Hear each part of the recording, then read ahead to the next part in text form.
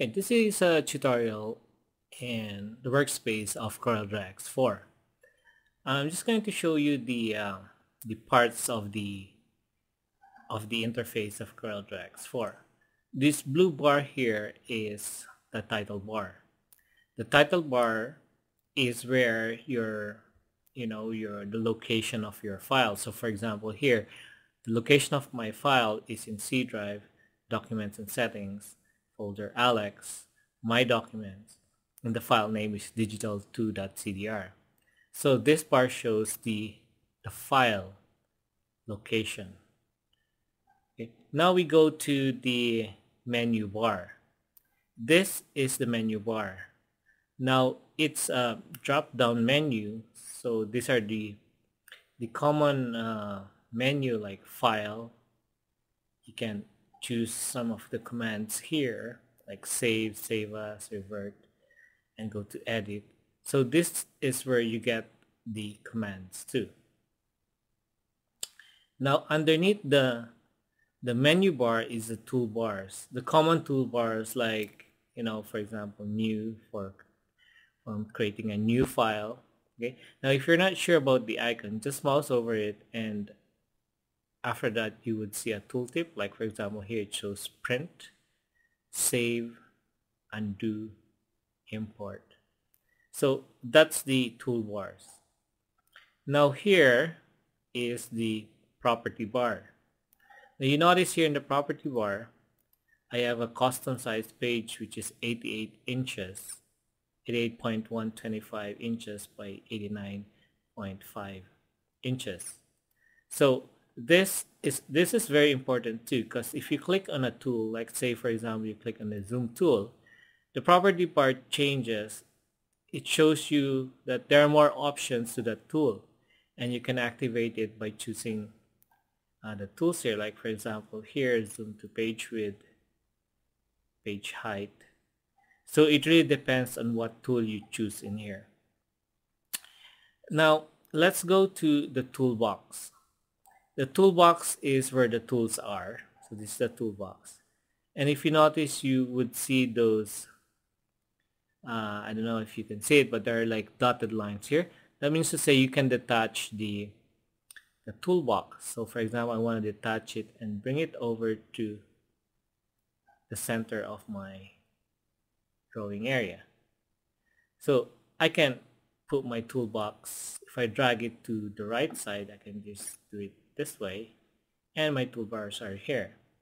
I can also put it right beside my property bar or down by the property bar, and that's my toolbar. Right? Now I'm just going back here. I'm just going to put it in the left side because I'm comfortable in the left side. Now, okay, I'll just hit F4 here to read the whole thing.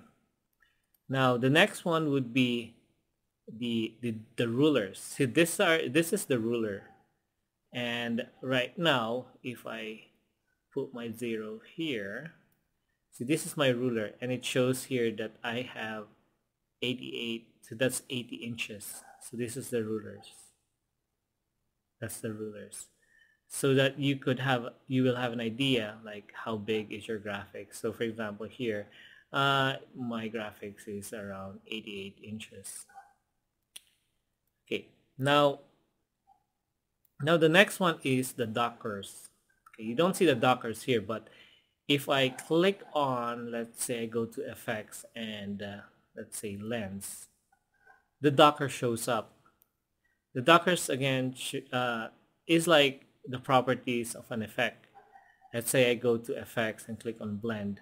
Now I can do my steps here. Let's say for example I'm doing a blend from this color to, so I'm gonna make another one here, and then I'm going to choose these two, and in here the blend tool I can do 20 steps or 10 steps. So the docker is useful for the property of the effects, and then click apply. So that's the use of the dockers. Now if you want the docker to go away, you just click on this X button, X icon here to close it. Now the next one is the document navigation. This is a document navigation. I'm in page 1, which I only have one page. And if I choose to put another page, I just click on this one to choose page 2. I have nothing in page 2. So this is the document navigation. So you can navigate, page to page. So go back here. I'm just going to delete this. Okay. Now the next one is the status bar. The status bar is this line here, which includes the fill and the outline.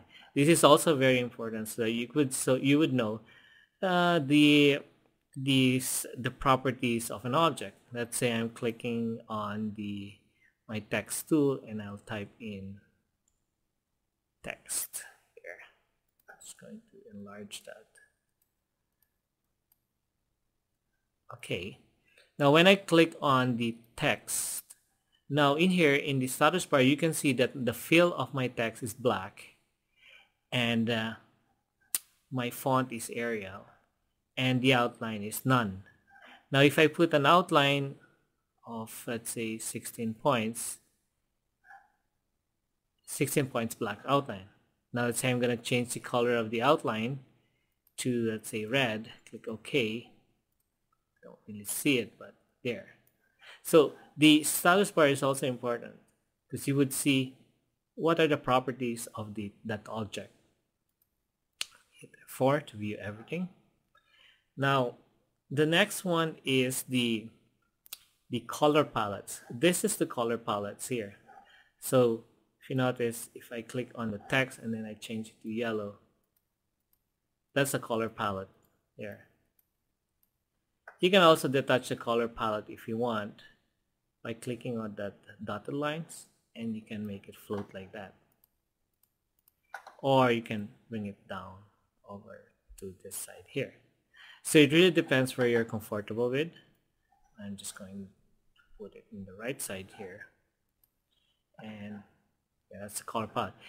And there is one more thing that I want to show you is this Navigator. The Navigator is really a neat thing. You can see that there's like a magnifying lens in the lower right corner of the graphics area. If I click on that and then you move it, okay, it's better if I zoom in first. Let's say I'm zooming into the eye here, and then in here in the Navigator I click on the Navigator, and you would notice like I can move it, I can pan. So that's a nice tool too. Okay, hit F4, and that ends my tutorial.